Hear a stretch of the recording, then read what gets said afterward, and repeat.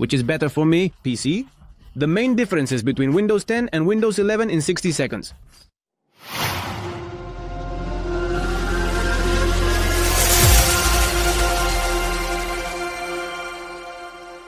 As the first step, we have the taskbar and the start menu. Firstly, both operating systems differ in the icons of their start menu, as the latest version has larger application logos that are positioned prominently for those that are obviously used the most, according to the user interface aspect. Second point, aspects in window management. On the other hand, Windows have shown a great improvement for the distribution of programs and applications, as the snap and load function facilitates the viewing of various work aspects, obviously, within the desktop, allowing for better organization of this section. Context menu.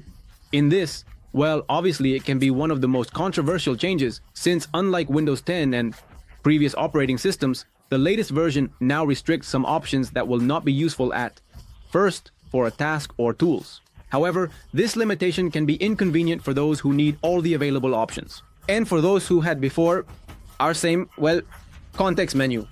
Android compatibility, that's right. Finally, a point in favor because Windows 11 has it, and there is the possibility of connecting Android phones without the need. If you know in this case and want to use emulators or avoid them, Windows 11 is your best option.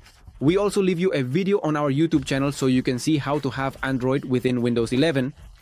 You decide, you define, which is better, Windows 10 or Windows 11. Please let me know in the comments.